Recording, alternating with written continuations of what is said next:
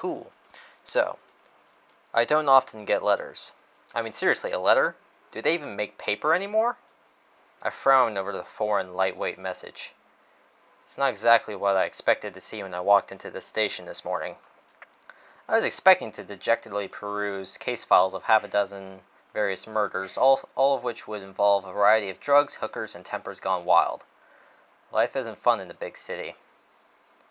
Life isn't fun for anyone these days. The letter had an old-fashioned stamp on it, a picture of some old man long since dead. Who was the man? I shrugged. He's probably irrelevant in the long term of things, but apparently important enough to be put on outdated postage. I scanned the rest of the letter. To Detective Gennaro D'Angelo, Box 056, NYPD, Police Station, 21st Precinct, New York, New York, 10468.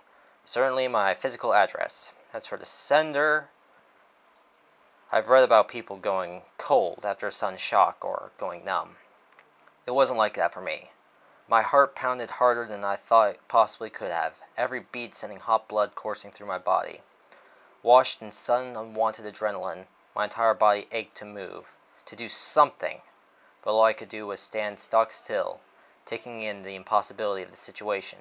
This letter, this antique of an age long since past, sent from a person who could not possibly be alive. With trembling hands, I carefully pried the paper apart, cursing when I accidentally tore it.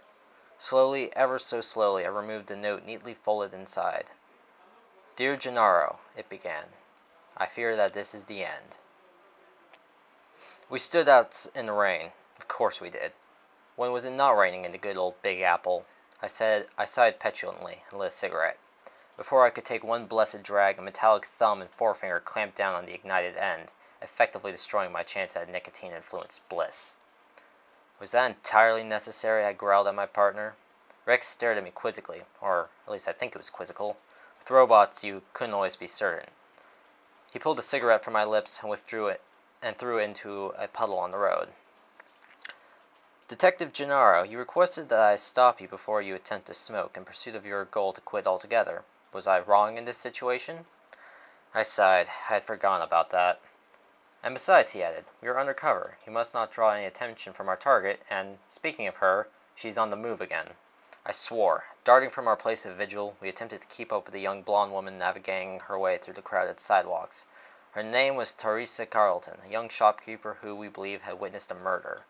We hoped that whoever was keeping her quiet might try to make a move on her if they thought she was unprotected, or that she might lead us to her handlers. So far, the plan wasn't working out so well.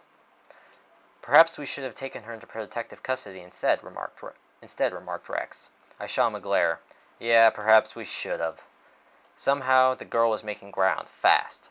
Just when it seemed she might get out of sight, a shot rang out over the crowd. Oh, hell, I yelled. Didn't mean for that to rhyme.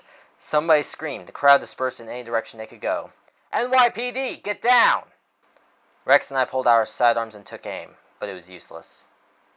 It would appear that we were not the only hunters, Rex remarked. He bent down to examine the girl. Curious, he muttered. What's up, I asked, bending down to join him. In the girl's hand, she's etched something in it. A message of sorts. My stomach flipped. What is it?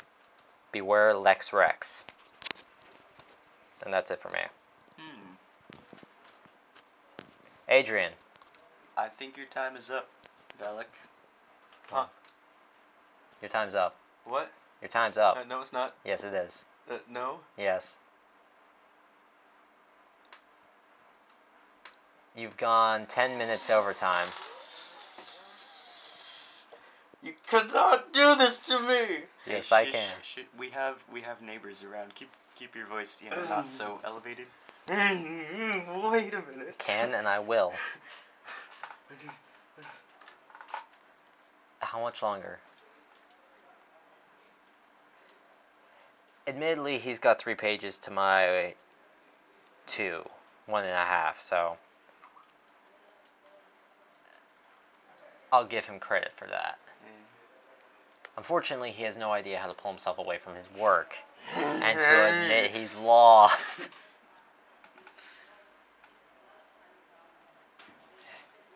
Don't look at me. Are you trying to finish the entire story? No, it's not the story. It's a tiny, tiny, tiny, tiny piece. If it's so tiny, why don't you, finish it really, really fast? It doesn't work well under pressure, I find. So, now we get to watch Valak Right.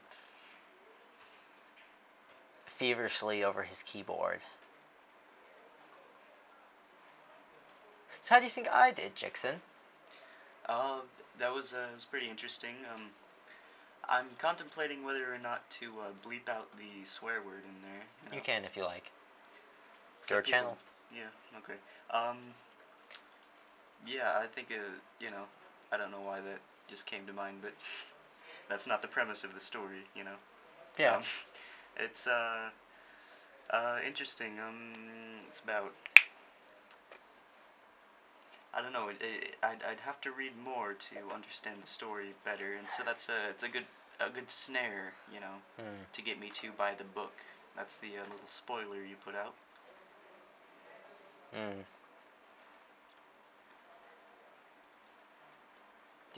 For doing that in just half an hour, that's pretty good. I don't think I could do that. Well, thank you. I'm not a very good writer. No, I'm not particularly that good myself, but... Are you done yet? Dude, seriously. I'm done. Okay. Let's Finally. Flip the mic onto him. And you're going to read it. I have to read it. Yes. Yes. Okay. Dude, you sound like a child. Who's gonna see this? Like everyone? YouTubes. Okay.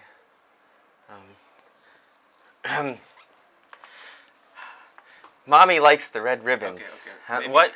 Maybe you should be a little bit more quiet. What? I don't want to be quiet. Okay. What time is it? It's 11. Yeah, no one's sleeping at 11:30.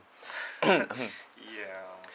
Mommy likes the red ribbons. Yes, she does. Yes, she does. His hands twirled. His fingers danced like spider's legs. Meticulous, precise, speedy, perfect, like a machine.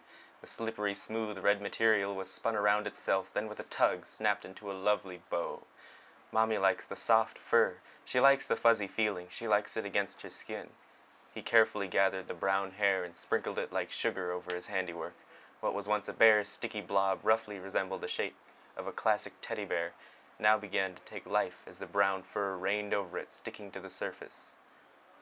He ever so carefully laid his ribbons on the ears, then he tugged the corners of his mouth upward, left first, then right lagging after. That's what people did when they were pleased with something, right? He was pleased. I hope you like it, Mommy. I hope you love it, because I love you, Mommy, and I want you to be happy. Suddenly, the corners of his mouth dropped. His eyes locked in place. A finger landed softly on his lips. It's missing something, he whispered. Yes, it was missing something. Eyes. Beautiful black eyes. Now, where can I find some eyes? He's 10, about 5 foot, black hair, blue eyes. Please, please tell me you saw him. Catherine was frantic, heart thudding painfully in her chest, and a pang of despair shot through her body as the casual mall shopper shook his head, staring beneath a furrowed, disturbed brow. She swore, launching past the man as she bolted through the mall, weaving through people like irritating plants on an overgrown trail. She had to find him. Mark, she had to find him. How had he gotten out of the facility, and why was he in this area? What was he doing? There were no answers to the swarm of questions that plagued her mind, but one thing she knew for certain. Mark, he wasn't safe. There was a scream, distant, muffled, cut short. It was outside. Catherine's heels dug into the smooth, hard floor, and she spun, launching down the exit hall to her right. Surroundings blurred as she rushed the big metal doors, slamming into them, flying out the mall, stumbling, that should be light. Light flaring in her eyes. The sudden smell of garbage and grime assaulting her nostrils. She skidded a few steps, regaining her balance, then lifted her head. It was an alley at the side of the mall, hardly ever used, but there for the sake of having an emergency exit. Down one way led to the parking lot, the other. Mommy? Catherine's stomach lurched. Bile slipped into her throat as she gagged, 1 foot sliding back, her eyes spread open wide like saucers. Mark, the small boy, if he could be called that, stood over a body, a young Asian woman with gaping holes of red in her face. Her black eyes were held delicately like olives pierced on Mark's fingers. His fingers were pointed, silvery metal at the tip, protruding from the fleshy coating at his knuckles, which covered the rest of his body, making him seem human, but he wasn't. He was a creation. He was her creation. Mommy, it wasn't ready yet. You weren't supposed to see it just yet. It was supposed to be a surprise for you, Mommy. Then he smiled. He smiled. Then she saw the other body. Lying behind him, limp, pale, a man, his hair partially torn from his scalp, blood soaking his torso, pooling beneath him, his stomach torn open, white, red-stained ribs poking up into the air. His organs were at Mark's feet, arranged, stacked, a stomach, a liver, a thyroid, placed to look like a bear. The bloody mess was coated in the man's very hair, and atop its head, intestines tied into ribbons. Do you like the red ribbons, Mommy? Okay, What? give him points for freaking me out. What? That's What?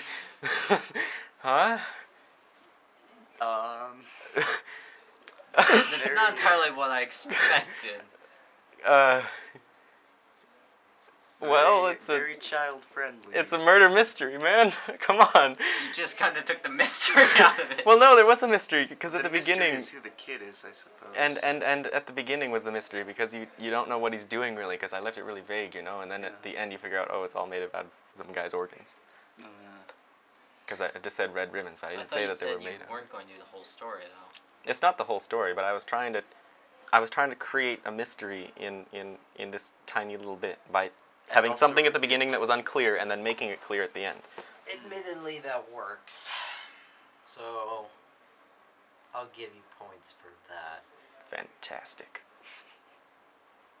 But you still went 10 minutes over time. Hey, man. Yeah, I'll let the viewers decide who wins. What? By the way, I wasn't the psychopath here. Yeah. 10 minutes, man. Okay, genius takes time, man. Genius takes time. Very Well, I'm certain all the viewers will agree that they there got was- scared silly by your story. There was a typo somewhere in here that I had to skip over, but I need to fix it. It was... Oh, okay. What was once a bear sticky blob roughly resembling the shape of a classic teddy bear. No, I guess that's okay. I just didn't read it right. Okay. So, yeah, that's... So, viewers, who won the short story Valid. writing Anyway. contest? You decide. Only you can the viewers are not here. They're this Only way. you can make the right choice, and you know what the right choice is. Remember, I'm not the psychopath here. I look like a mess. And hey, if you like it, I might write more about Detective Gennaro and Detective... I could write more about mine too if you want. I'm not sure how much the mic picks up, so I'm not sure. Mal'Ganis might be very quiet. You might be like extremely loud. Oh, It's cool. You know. It's cool. Doesn't matter. If we need to subtitles, Yes. but yeah, that's I guess I can put these up for a download if you guys want. And if you're interested in hearing more, I'm sure we can get these two writers to write y'all some more. Gnarly, man. All right, well, thank you all for your time, and what's a good way to end this? I desire beverage. That's how we end it. A beverage. A beverage.